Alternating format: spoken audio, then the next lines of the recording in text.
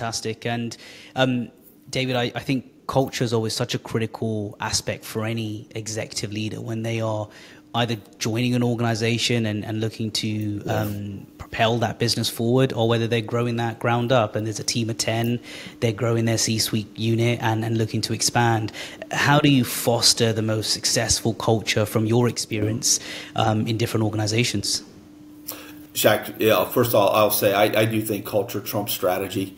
This the phrase gets used a lot by leaders. I learned it actually from Alex Gorski when I was at Janssen, and then had the opportunity to work with Alex again. Reported to him at Novartis too, and he would say this all the time, and I completely agree. And I was very fortunate to be part of some great cultures.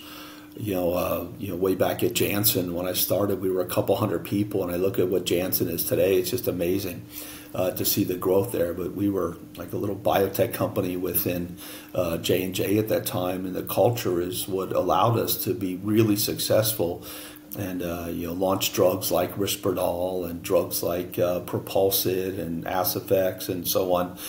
Just a great opportunity. And the culture drove all that. It was a culture where we could do anything. We didn't have any limits, at least in our own minds, we didn't have any limits, which was great. So I do believe that the culture is really important.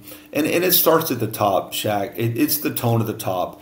It's the culture, the innovative culture, the patient-focused culture, the high ethics and integrity culture, the diversity culture. All that begins at the top with the CEO. And they just can't be words. They have to be actions. And then the executive team, has to be enrolled and engaged in that culture. And then that will, help, cascade throughout the organization. I've been part of, at Ipsen, we had to do a major cultural transformation. It was significant, and it was leadership changes, it was cultural changes, becoming externally focused, more patient-focused, more growth-oriented, and that was a pretty systemic cultural change for us. And it is a journey. It doesn't happen with just 1, 2, or 3 day offsite. It's something you've got to work on each and every day. I've actually had a couple groups I've worked with, and one in particular I've worked with over time, going back to when I was at Novartis Canada, and I've had this organization legacy, work with me over time, and they know me. They know how to build high performing leadership teams, how to create a bold promise, how to work together as a team to create those principles as a team. So it takes work, and it's the leader, but one doesn't have to be the CEO to create a great culture. Whatever unit you're in, a business unit, a function you lead, and you don't always have to be the leader to make those cultural changes as well, is, be the leader you want others to be. But I do believe that the culture really drives it. And when it's not there, and when you have those folks on the team that are culture killers, it needs to be addressed. And if it can't be altered, then it needs to be eliminated.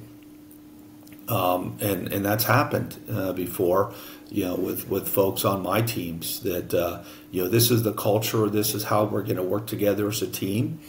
And hopefully folks are enrolled and engaged in that. And if they're not, and it's okay, maybe that's not the type of team they want to be part of, and they want to be part of another team, and that's okay. And they deselect themselves, or we deselect them to make our organization better. But the culture is something that has to be protected each and every day.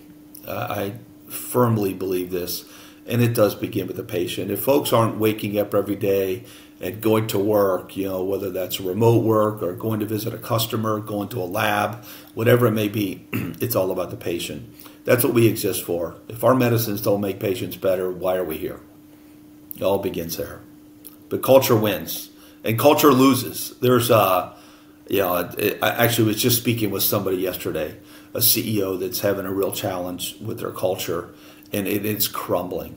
It's sad to listen to them, and it's crumbling. And a lot of it, some of it's macro, but some of it's micro. And it's if it's not turned around, they're probably not going to be around much longer as an entity. Wow.